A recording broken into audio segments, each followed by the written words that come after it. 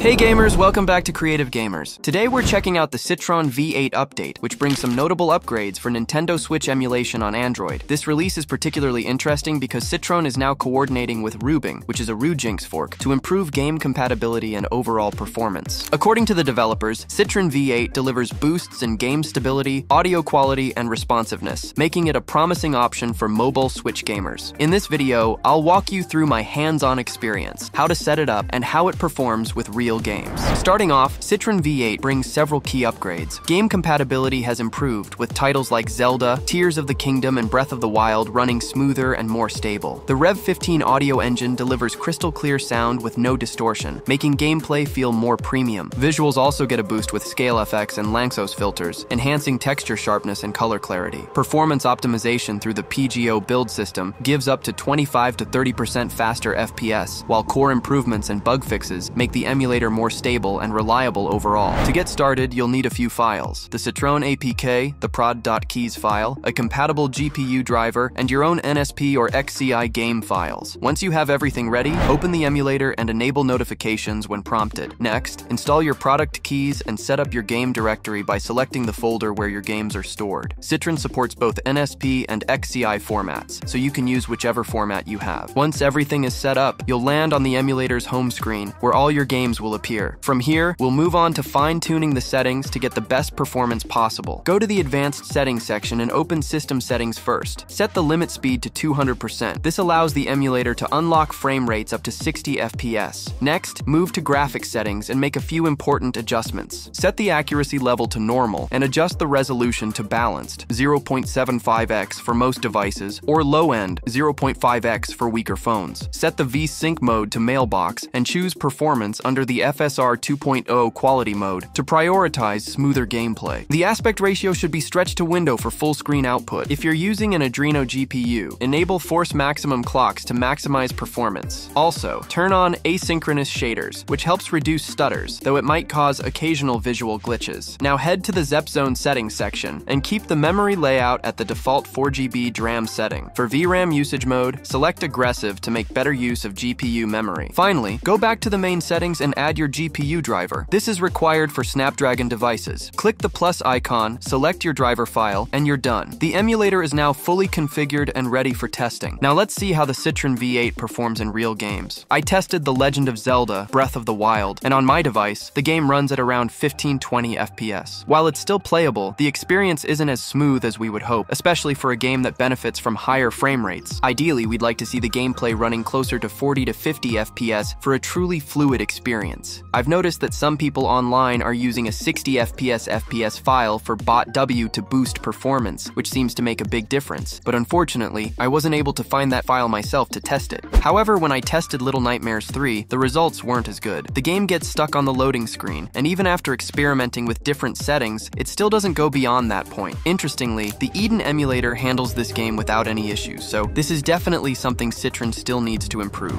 So the big question, is Citron V8 better than the Eden Switch emulator? Honestly, not yet. While the performance boost, better graphics, and the new Rev 15 audio engine are huge improvements, Eden still leads when it comes to overall stability and game compatibility. Citron V8 is showing impressive progress, but it still struggles with certain games that Eden handles easily. That said, if you're someone who enjoys testing new updates and wants smoother gameplay in titles like Zelda, Breath of the Wild, this version is definitely worth trying. The improvements are real, and the developers are clearly pushing Citron in the right direction. Thanks for watching, and as always, stay creative, gamers!